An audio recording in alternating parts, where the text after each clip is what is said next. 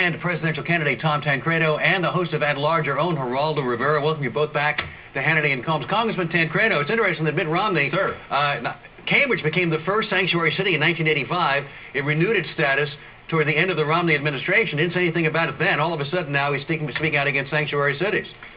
Yeah, well, it's not unusual that almost everybody on the stage now that I appear on, when Republicans running for president of the United States, that is, almost all of them now are becoming the strongest anti-illegal immigration advocates in the world. Strengthen the borders. They all sound like Tom Tancredo, and I'm happy to hear it. Well, Rudy Giuliani, Geraldo, by the way, as mayor of New York, was very pro-immigration, wanted services for illegal immigrants, did another flip-flop he did now that he's a national candidate. Well, let me just, this may be the only chance I get to agree with Congressman Tancredo this evening, so let me just give him props on that one. He's right.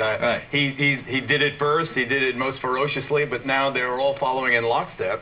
And with Rudy Giuliani, it's especially discouraging to me because he was such a great mayor here.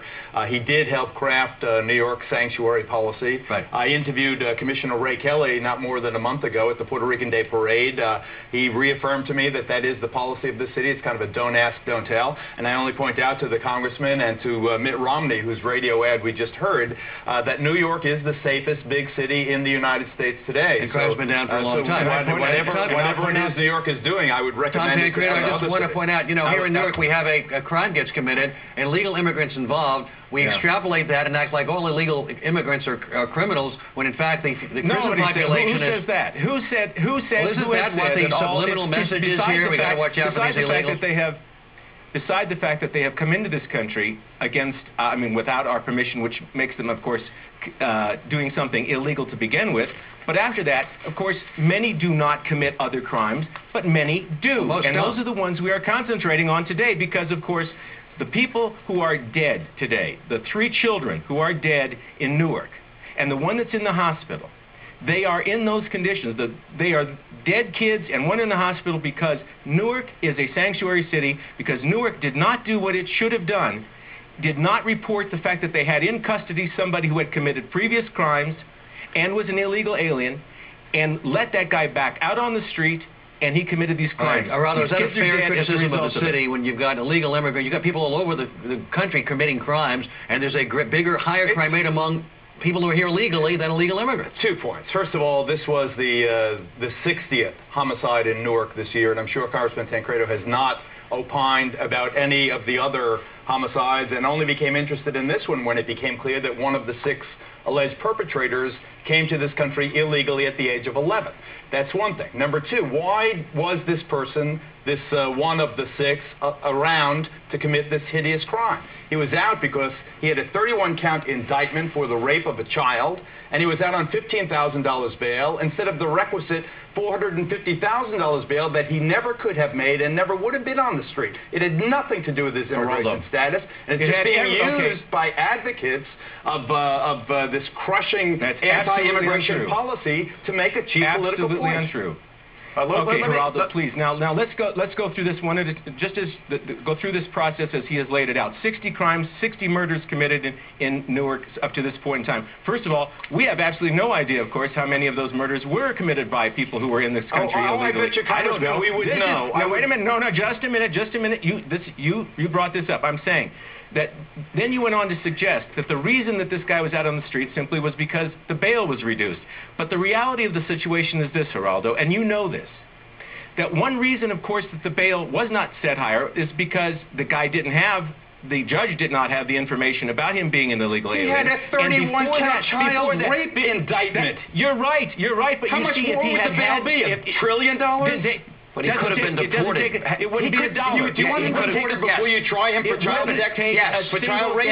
He's got a 31-count child rape indictment against him, and you want him deported before you send him to jail for life? Let me explain one thing, and then we'll get back to Congressman Tancredo. Let me tell you what I think you're missing here, is that these lives of these college students may have been saved after this guy was charged with the serial rape of a 5-year-old. Had it not been a sanctuary city, had they not hidden his illegal immigration status, he could have been deported. And the issue here, Geraldo, that you seem seem to be missing is this country is angry because of the country is angry. You know why? And it's nothing to do with race. The country is angry because of political leaders who heighten the contradiction between different groups, who exacerbate tension. Because people are not. Let me explain. Here's why people are mad. We're not speaking to the tradition of America as an immigration, I'll give it as a country of immigration has got nothing to do with the congressman's grandparents both Hang on, let him answer. What's that got to do with it? We are a country of immigrants. We should be open-minded. We're not talking about illegal immigrants. immigrants. We're talking about majority of these people are here, hard-working, law-abiding people. The difference? Do you understand the difference between Congressman, you were in Miami last year. You call Miami a third world city. What's that got to do with it? Because it is an insult to Hispanic Americans. You go to Miami and you call it a third world city. You also change the subject, capital of the country. Don't change the subject. Congressman, let me bring up a point here for Geraldo. Congressman, we'll let you respond again. Hang on, let's back to separate corners. This is what I think you're missing, Geraldo. And look, I have so much respect for you. Let me finish here. It's the infrastructure. It's the fact that people don't obey the laws. It has a major impact financially on our educational system, criminal justice system, healthcare system, that we want to reward illegal activity. And in this particular case, had we taken advantage with the knowledge of the status of this guy, these 3 young African Americans may be alive today. Do I have 30 seconds to respond? I'll give you 20 seconds. Okay, I'll take the 20. I'll give you 28. Thank you. In Washington State, there was the kidnapping on July 4th of the 12-year-old, ironically, immigrant child who was raped, kidnapped, and murdered. Zanny Linnick, her name. All of the right-wing blogs, including some of the people who are contributors on this network, said a consequence of Americans' open-door policy because it was revealed that the perpetrator of the terrible crime was an immigrant from Thailand. So everyone, for 24 hours, the right wing was crazy about this case. What happened? Why aren't you hearing about this case anymore? Let me tell you. Because it turned out the guy was the stepson of an Army veteran. He was himself an Army veteran and a naturalized citizen who voted in 2009. I mean, so now the right wing doesn't care about that. We're going to pick it up right there. It's being used as a political attack. We'll come back in a moment. Still to come tonight, who reads more, liberals or conservatives?